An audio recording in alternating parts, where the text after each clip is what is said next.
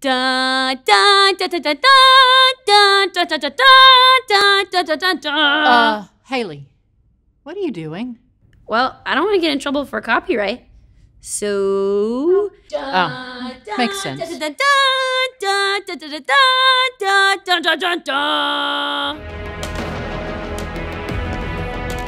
In student ministries, there'll be plenty to do. August 15th, there will be a required parent meeting for all 6th through 12th grade families. August 22nd will be the official back-to-school kickoff for students.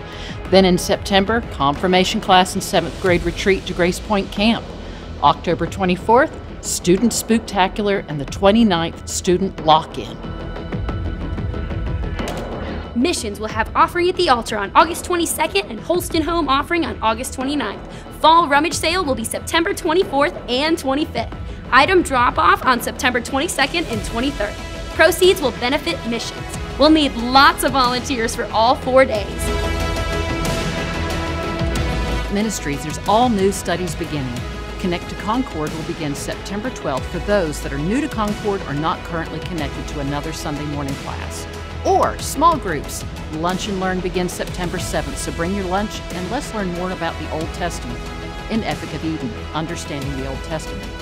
This is offered in person, through Zoom, and a video format. Reading through the Bible discussion groups will be offered throughout the week. You can join on Sunday mornings, in person Sunday evenings, or on Zoom Wednesday evenings, or even in person Thursday mornings at Einstein Brothers Bagels. Mike Stallings would like to announce the Daily Devotions podcast will coincide with Read Through the Bible beginning in August. And finally, in children's ministry, Kids Worship is in a new stage and has a new look in the gym.